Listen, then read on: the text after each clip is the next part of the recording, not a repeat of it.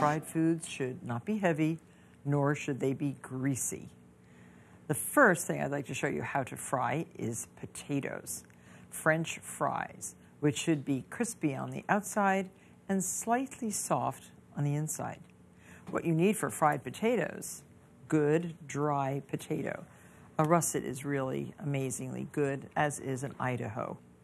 And you'll need a mandolin like this or a good sharp knife like this to cut the potatoes into the long rectangular shapes that are typically called French fries. You'll need a heavy bottomed pan. Cast iron with enamel is very good. You'll need a thermometer and either a strainer or a little spider basket like this. And oh, one more thing, a potato peeler. I'll show you how.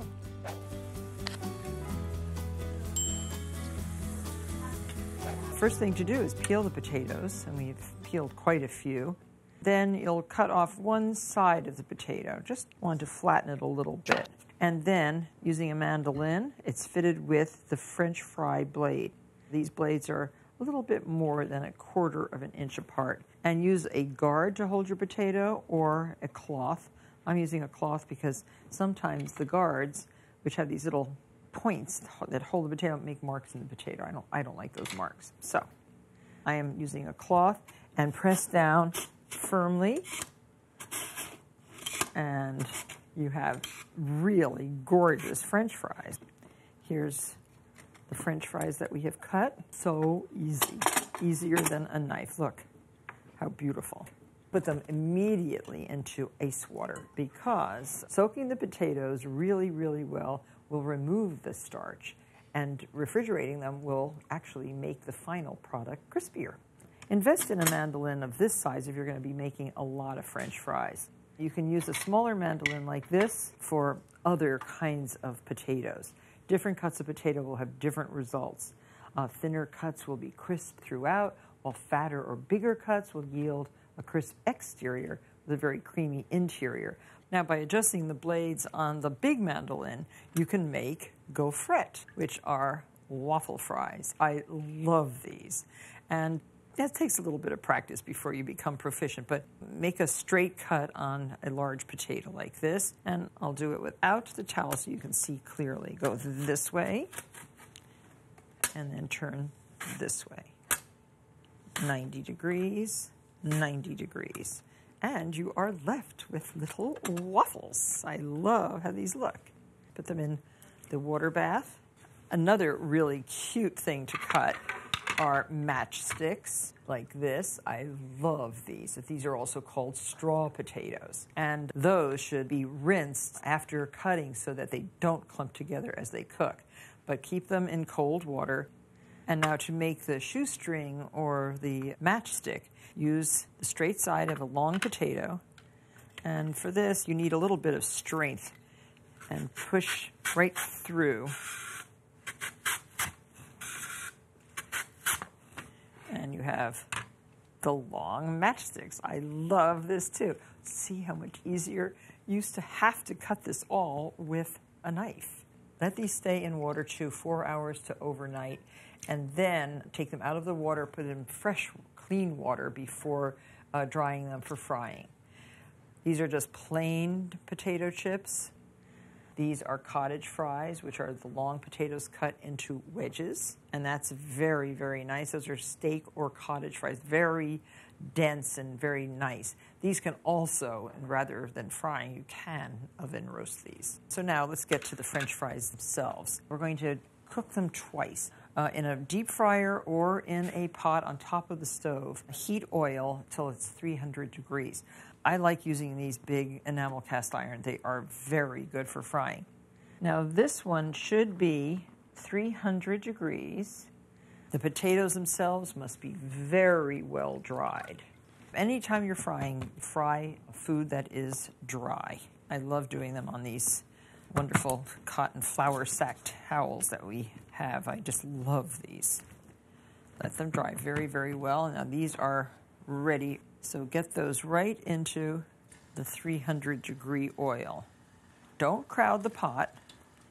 When you add this much potato to the oil, or if you added it all, you might cause it to bubble over, be very careful. All of frying is cautionary.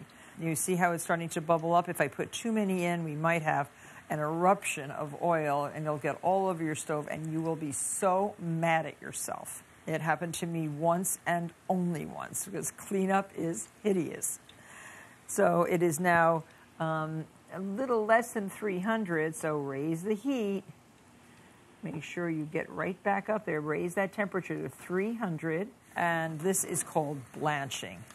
It's only for 3 minutes in 300-degree oil.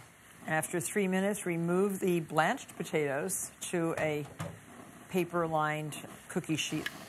Now, I'm using a neutral oil, one that has a very high smoking point, soybean oil. You can use canola oil, oils that have the high smoking point and don't have too much flavor to impart to the fried food. Now I'm adjusting the heat. I have it on high now to bring it back up to 300 degrees. It does cool off.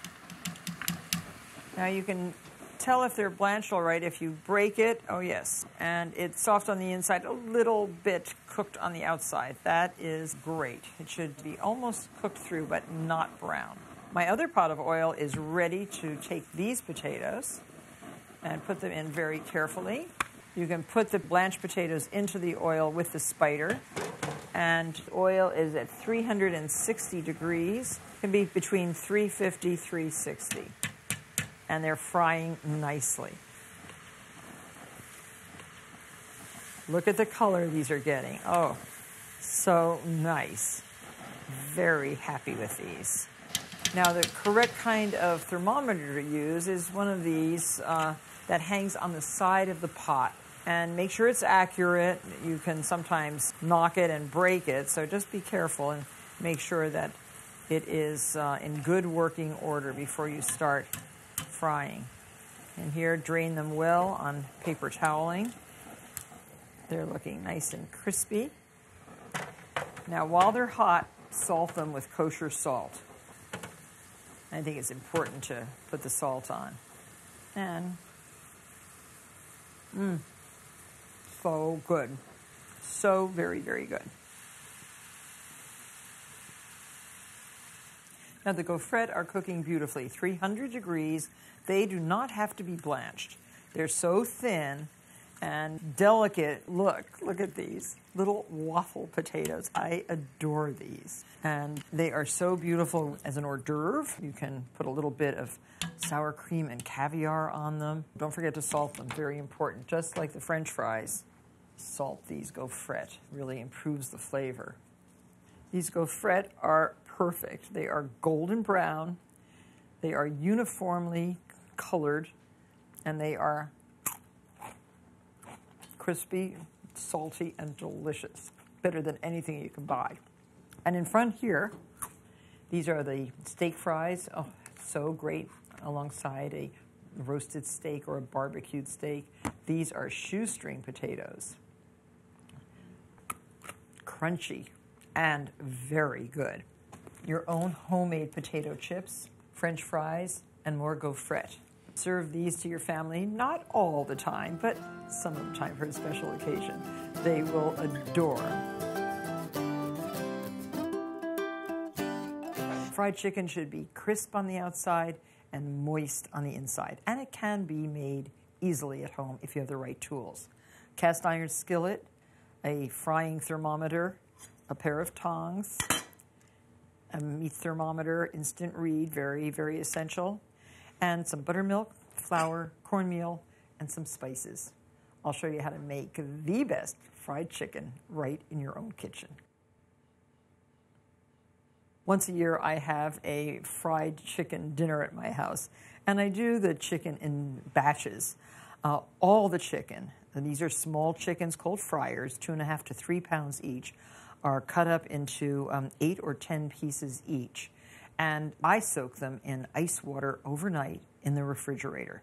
And then I make the buttermilk marinade. And the chickens have to stay in the buttermilk for 4 hours minimum in the refrigerator.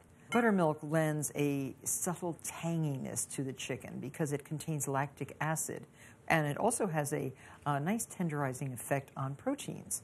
It also helps the chicken remain moist and juicy. So this is one chicken cut up. It's been soaked in salted ice water. And add to that 4 cups of buttermilk. You can also take good organic whole milk and add to 1 quart, you can add about 3 tablespoons of cider vinegar. Wait for a little while and you have something resembling buttermilk. 2 tablespoons of salt, 1 teaspoon of black pepper, and 1.5 tablespoons of dry mustard as a good sharpness to the mix, and 1 teaspoon of cayenne. Kind of wonderful ingredient. And just mix this all up. The chicken's going to stay in here, as I said, 4 hours or up to overnight. Cover with a bit of plastic wrap and put into the refrigerator.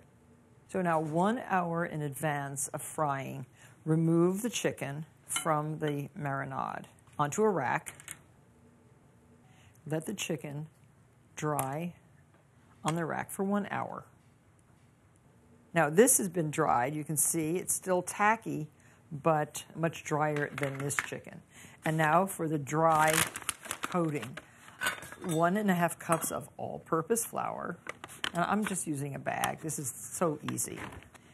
And 2 or 3 tablespoons of yellow cornmeal.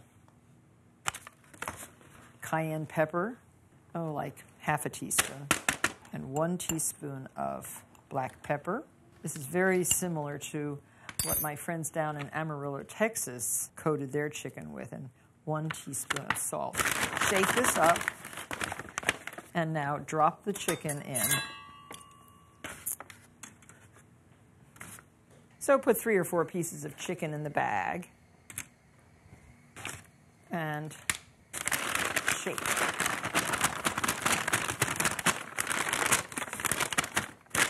Nicely coated. And when I was making fried chicken for great big crowds, I would do lots and lots of chickens. And you see how nicely the flour is adhering? Putting the pieces into the flour is called dredging.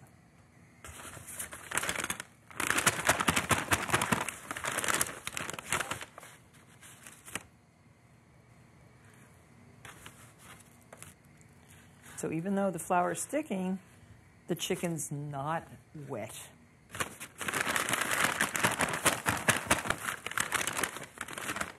Now there's plenty of flour in here that can be used to coat that other chicken, but it has to dry for 1 hour. Set that aside, and we're ready to fry. If the oil is the right temperature, don't fry if a cube of bread doesn't turn golden brown in a minute or less. But my thermometer is telling me at 330 degrees that it's not quite ready. 340, oh, we're getting ready. So put the dark meat in first.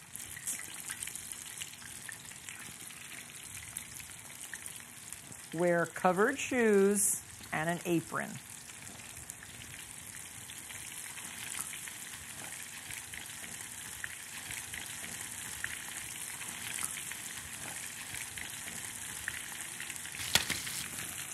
Now, just take your thermometer out of the oil and cover this for 4 minutes on each side, and really pay attention to the timing. This method of frying is called shallow frying. The best pan is this cast iron skillet with the cover. I love this pan, and it really does conduct the heat very, very nicely, and it holds the heat more effectively than other types of skillets. At tag sales, you can find these pans with the covers, and that's the best cast iron because it is already aged and has a beautiful patina.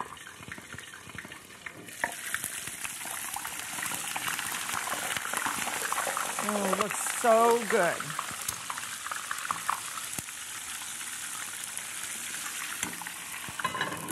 Looking good.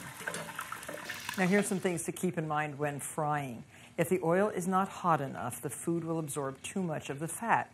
But if the oil is too hot, the surface of the food will burn before it cooks on the inside. So keep the temperature pretty constant. Keep extra vegetable oil at room temperature nearby, And if the oil in the pot gets too hot, you can cool it down by adding some of this room temperature oil. Not cold oil, but room temperature. And the chicken pieces in the pan should not be touching. Thighs and legs should register 165 degrees, and white meat, the breast meat, should register 160 in the thickest part.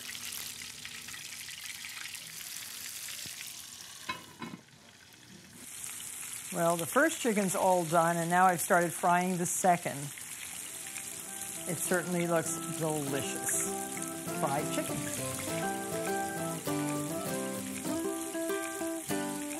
One of the most essential steps in making successful tempura is cutting the vegetables correctly. This is a sweet potato, peeled and cut into 1/4-inch slices. I love sweet potato tempura. I also love broccoli, snow peas, Japanese eggplant. This is the kind of eggplant to get for tempura. It doesn't have a lot of acid, and it is very tasty, coated in batter and fried. Mushrooms are also delicious. These are oyster mushrooms, which make nice tempura. And the shishito peppers are also very delicious as tempura. Some hot, some not so hot. And these little woodland mushrooms, well, if you can find them, are also nice and made into tempura in little clusters. So our vegetables are ready, and we can put those right here until we mix our batter. The batter consists of 1 large egg yolk, and save your egg whites. I just collect them in plastic containers. 1 egg yolk, and I'm starting with 3/4 of a cup of iced, sparkling mineral water. I find that the sparkling part of it makes the batter light and thready. So mix your egg yolk right into the water. See how nice and fluffy it is? Some tempura chefs use beer, some use water, some use plain cold water, but make sure it is icy. And then 1 cup of cake flour, and pass it through a sieve over the top of the liquid, just to get out any unwanted lumps. And mix this just lightly. You don't have to worry about mixing in all the flour. Little bits of dry flour are okay. The oil is at the right temperature. Now put a little bit of flour in a shallow dish and roll some vegetables in the flour. This will help the batter adhere a little better. Now, this is the shishito pepper, and you can drop this right into the oil. Oh, cooking very well. I first started getting interested in tempura when I visited the great Ten Masa, the very, very elegant tempura chef in Tokyo. But he was one of the only chefs ever invited into the imperial palace to cook for the emperor. And I loved Ten Masa-san. So you see how nice these are cooking. Use your metal chopsticks to turn the peppers over. Oh, these are gorgeous. They should get just a tiny bit of color on them. And they do roll around. So these are already done. Tempura really cooks quickly. Now, I'm just going to dry these a little bit on a rack, but Ten Masa-san would put this right on a plate with a little bit of blotting paper underneath, and not a drop of oil would be on his tempura. I don't know how he did it, but he did. So keep the oil constant. Eggplant, another very lovely way to create a vegetable tempura. Use your wooden chopsticks. Don't dip these wooden chopsticks into the hot oil, but just gently drop the eggplant slice in.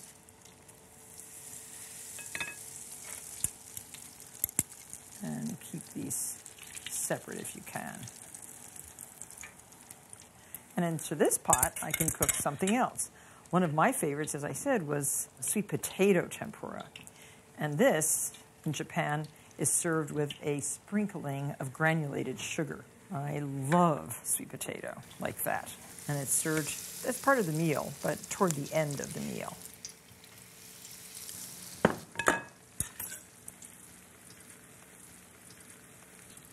These are doing very nicely. Now, tempura should be served with a dashi and radish dipping sauce, or we have another wonderful sauce made out of soy and sesame oil that is also very delicious. Do a couple of these beautiful mushrooms.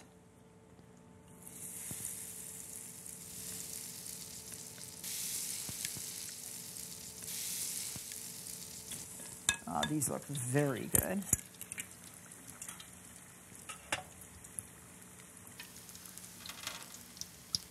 Broccoli is another wonderful thing to make into tempura. All the little pieces of broccoli really pick up the batter.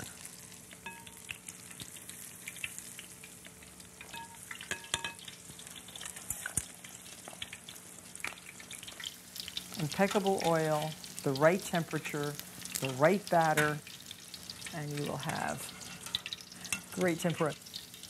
What fun. Oh, let's do a few snow peas. They're very pretty.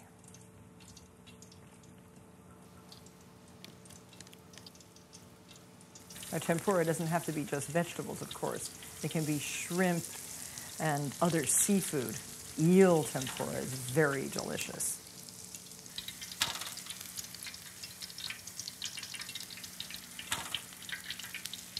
And here we have very nice peas that are tender and with a crunchy exterior, very pretty on a plate. Well, I think I have enough tempura just to show you a nice presentation. I have a little absorbent piece of paper. You can use watercolor paper. There's special tempura paper that you can find to line your plate. Put your vegetables in a pleasant arrangement on the paper, grouping one kind of vegetable, and this will serve one person or several, depending on whether it's an hors d'oeuvre or a first course.